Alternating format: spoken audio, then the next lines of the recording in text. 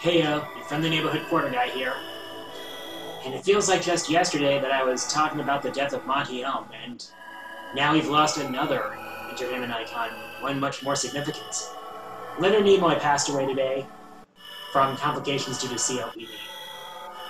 For those of you who are unaware, Leonard Nimoy is most famous for bringing the character Spock to life in the original Star Trek series and movies. Gamers may know him well as the voice of Master Xehanort from the Kingdom Hearts series. In any case, he was a great actor, a great entertainer, and from what I've heard, a very good man. My condolences to his family and friends, and to all his fans. Rest in peace, Leonard Nimoy. Live long and prosper. Now to break the melancholy. Just what is the deal with this dress I keep seeing on the internet lately? It's like, people are saying it's gold and white. Other people are saying it's black and blue. And I say, why the heck does it matter? It is a dress that happens to appear in different colors due to different lighting conditions.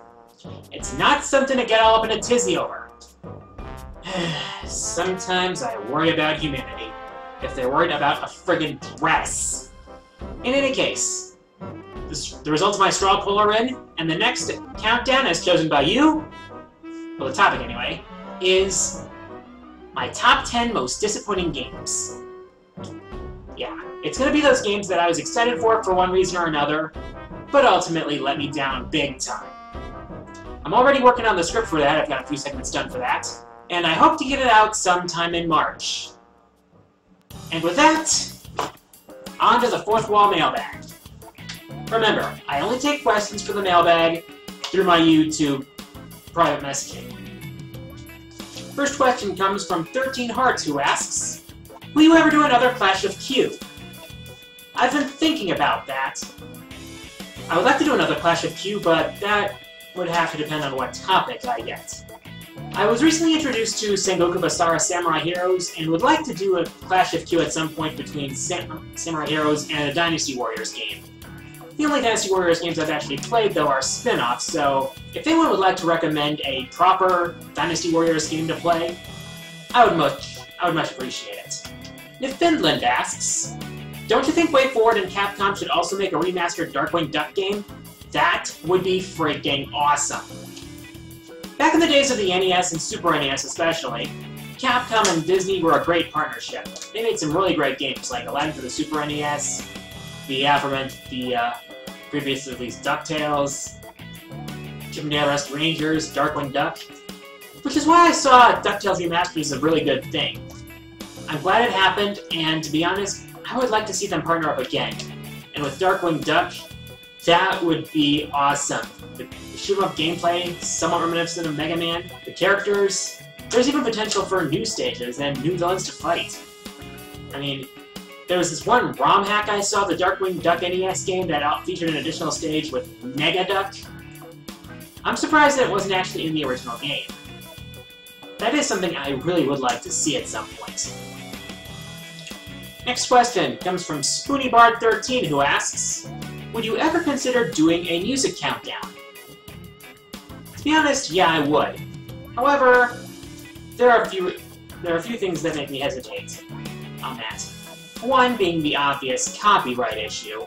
When it comes to video games, it's easier to do a vocal countdown because your voice is over the music, and the footage is unique to each playthrough.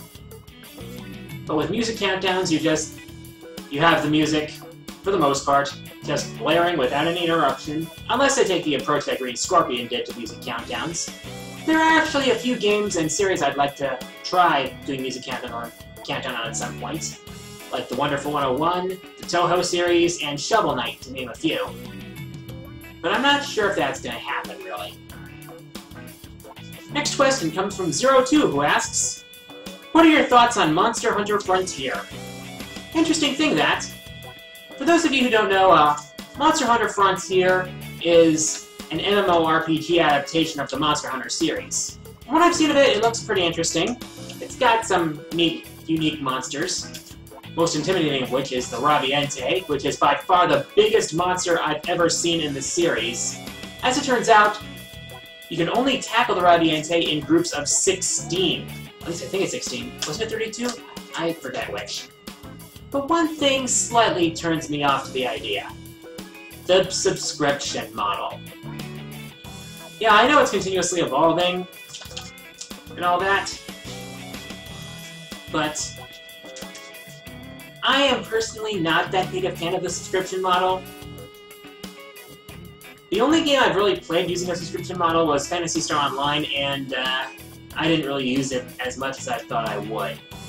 So, I'd rather just play a full game, pay full price for a full game, or go for a well-done free-to-play model game like League of Legends. Other than that, I'm not sure.